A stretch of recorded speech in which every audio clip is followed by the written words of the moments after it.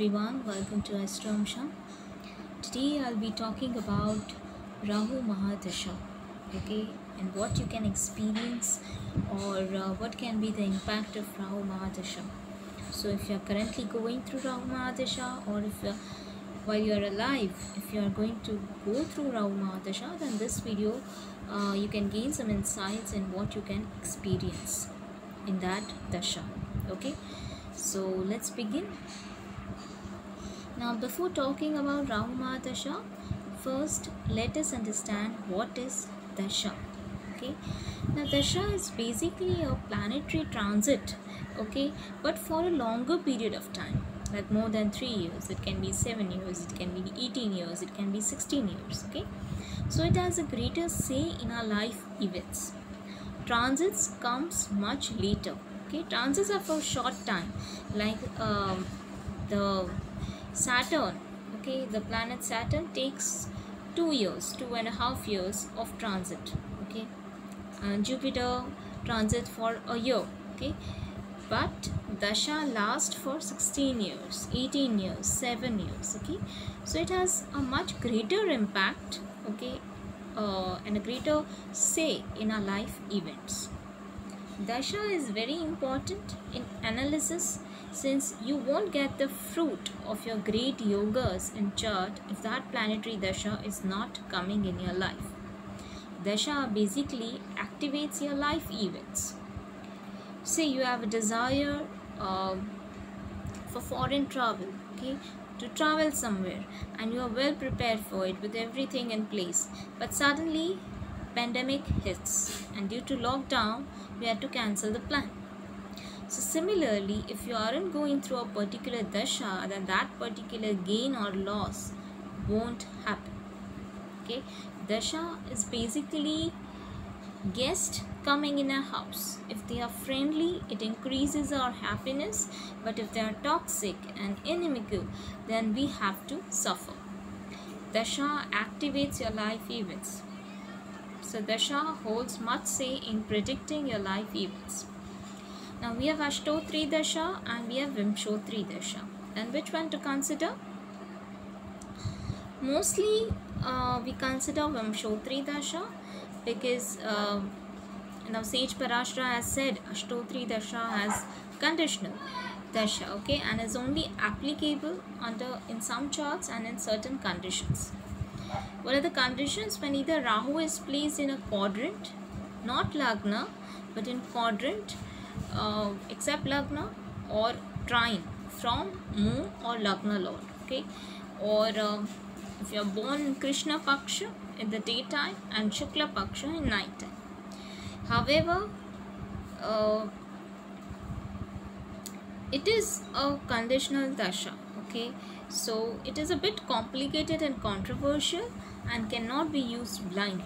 So most of the astrologers, including me, prefer Vimshotri dasha, okay, so we consider Vimshotri dasha.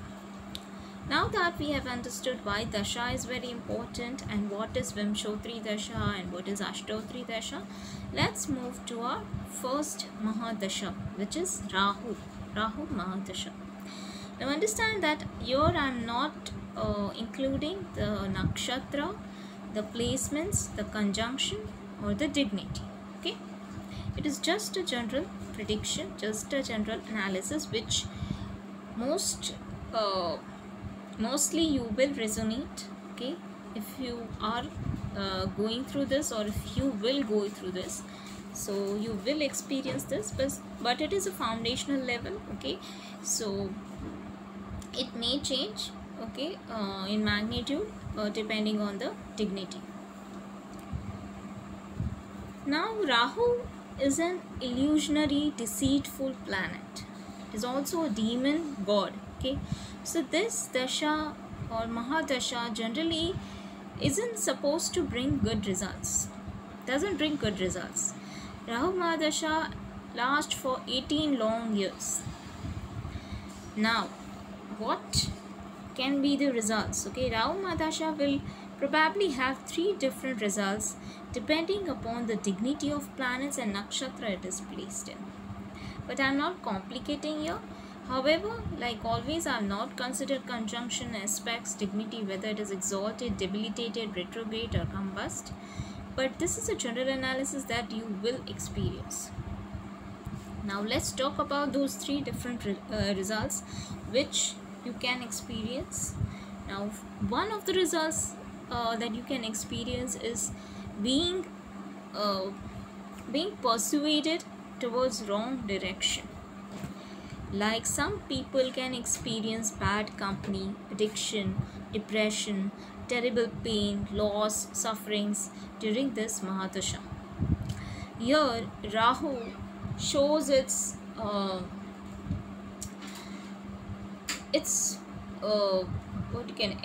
addictive nature. Okay, so here what happens is Rahu creates that addiction in your life. Okay, about everything, about the pleasures, about you may be attracted towards the wrong things, wrong company, wrong people, wrong surroundings. Okay, here one loses the direction of life basically, and here one cannot differentiate right from wrong. Okay, here one gets influenced by negative or fake people.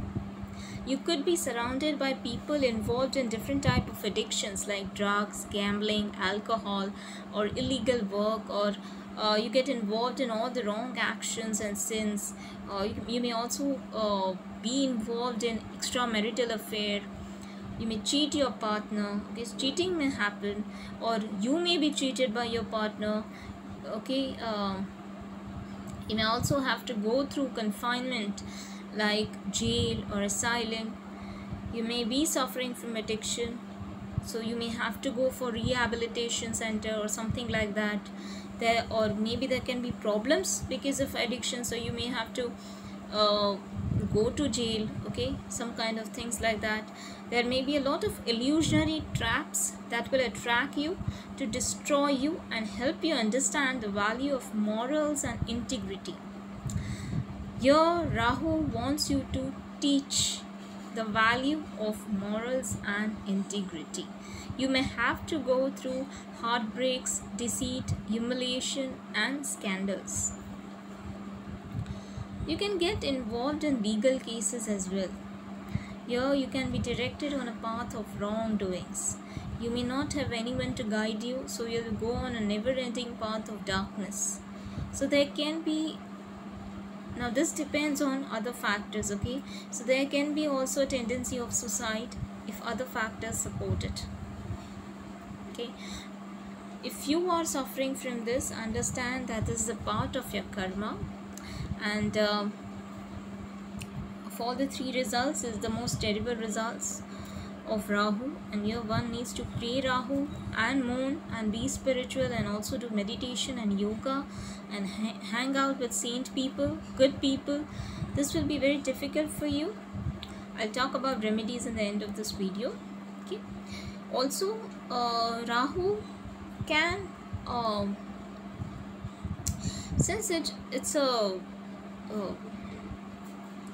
an outcast planet. Okay, it's an illusionary planet, so it also shows some diseases like cancer or mysterious diseases or psychological diseases. Okay, like schizophrenia. Okay, OCD, something like that, even cancer. Okay, so one can even suffer from it. One can even have to face weakness or some kind of health issues. Okay, so this can also be there. Then the second result that some of you can experience is shedding of maya or illusion. One results can be, now Rahu can show its addictive nature, so it can trap you into those addictions. Okay, second result is it can help you understand the illusion, the world, okay, the illusion side of the world by shedding the maya. Okay, like the bhram. Okay, the false belief that you had about the people. Okay, This transit will change your beliefs. You will understand the reality of people. There will be conflicts with your own people, your friends, your family. You will realize who actually is on your side and who is not. You will have quarrels with people. You will be able to see through your closed ones, your friends, relatives, family behind their mask. You will understand who is yours and who is just pretending to be yours, but will not help you in times of distress. Here, the illusions will break open for self-realization. This is basically a karma to make you independent and detached. Okay, you will trust only yourself and no one else. You will emerge a strong, independent individual in sync with your inner conscious. You will introspect and look within. There will be a lot of realization of true relations. Okay, you will let go and end some relations, or some relations will end. Here also you will have to go through deceit, insult, and money problems as well. You may also face failures in education, in career, and there can be confusion regarding path ahead, regarding the career path ahead. Okay, so this can you may experience obstacles and may feel threat of enemies. You will feel like everything is covered with fog. Okay, you lack clarity, and you'll feel that you can't see through clearly. Okay, that is the Maya of Rahu. But here the difference is, here you are not going on a wrong path, but you are realizing about the reality of this world. Dunyadari, in Hindi, we talk दुनियादारी कहते हैं जिसे. So दुनियादारी, like the worldly wise, is what you may become because of the sufferings. Okay, so if you're suffering from this, understand that we are born as Atma. Okay, our souls are individual and we are going to die alone, so don't be afraid to ride alone. Okay, when you are powerless, you attack more. Okay, and when you are satisfied, or when you are completely in sync with your own self, okay, then no one can attack you because you are comfortable with yourself. Okay, but raise your voice and stand up for yourself. If someone is offended, let them go, because negativity should leave, right? So in second part, the Rahu will show the illusions of the world to you and break that.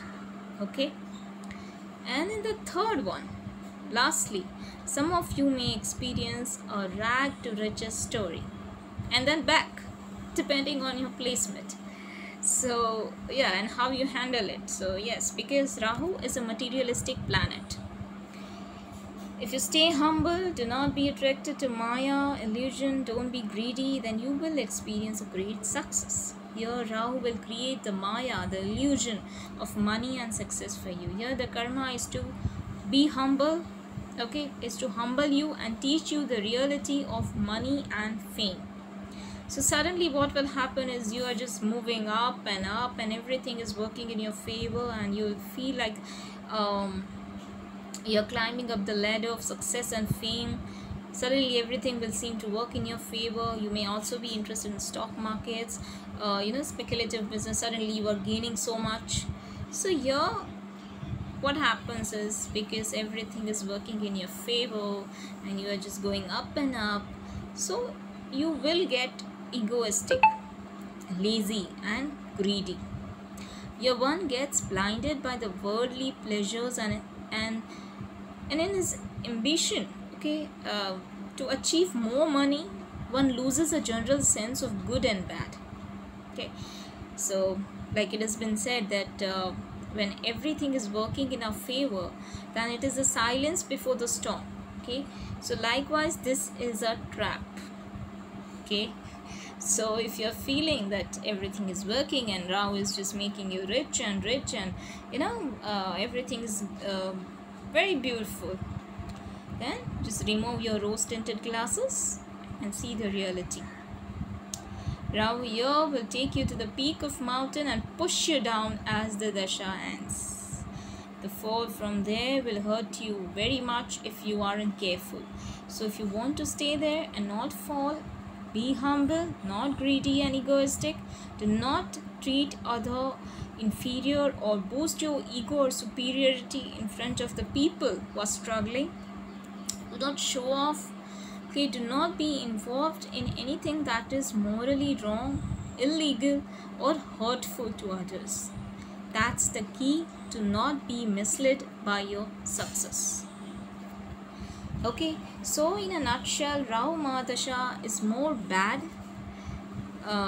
because it causes financial losses, health issues, confusion, addiction, mental stress and restlessness, cheating, fear, deception, conflicts, delays and restrictions. So more or less many obstacles and hindrances in the way to progress. So yeah, that is because Rahu is a malefic planet and is a demon god. Okay, so the results may not be positive, okay, but it's a mixed result. Now it will depend the results. One can experience one result, one can experience the second result, one can experience the third result, depending on the dignity, nakshatra placement and everything. Okay, now let's talk about Rahu mahadasha remedies that you can do to feel better. Okay, now first of all, try to be exactly opposite of Rahu. Be honest, do legal or moral do things that are morally right. Be humble, don't be greedy, don't make someone feel inferior. Eat sattvic food, live in the present. Okay, stay away from addictions, keep good company, let go, keep minimum aspiration, don't be highly ambitious, highly greedy. Okay, and even if you don't achieve it, don't stress yourself. Okay, just let go of it's okay. Okay, do what is in your control and leave the rest. Okay, then you can chant Rahu beej mantra, which is Om Bhram Bhreem Bhraum rahave namah for 108 times every day, 108 times. Okay, I'll put that mantra in the description. You can read that, you can note that down. You can also chant Om Ran Rahave Namah. Okay, then you can also chant Hanuman Chalisa, or you can worship Lord Shiva, because they are considered to be the god who can protect you from Rahu. You can as well worship your deity, whoever it is, but make sure to have that kind of spiritual or religious protection, because Rahu will make your life hell. Trust me, it is not an easy dasha to go through. So be spiritual. You need that the divine protection, okay, to protect you from the evil Rahu. Okay, then you can feed black dogs, okay, and donate food to underprivileged people. You can also fast on Saturdays, eat after sunset. Okay, you can also wear black or dark blue clothes. You can as well donate black or dark blue clothes. Okay, and Jupiter is the only planet that can control Rahu, so you can worship Guru and chant Guru mantra as well, which is Om Gram Greem Grom Saha Guruve Namah. Okay, so these are the remedies that you can do, but the one of the best remedies would be to please Rahu. Okay, so you can just chant Rahu beej mantra, okay, which can help you feel a bit better. Okay, so yeah, that was all about Rahu mahadasha. With Rahu comes illusion, deceit and sufferings in some form or the other, but at the same time material wealth and success. The key here is to be stable and humble and not get trapped in the illusion of Rahu. Okay, so I hope, okay, that just do remedies and okay, so yeah, that was all for today. I hope it resonated with you. If you found it helpful, do like, comment, share and subscribe. I also do personal reading, so if you're interested in consultations, then check the description below. Thank you for watching.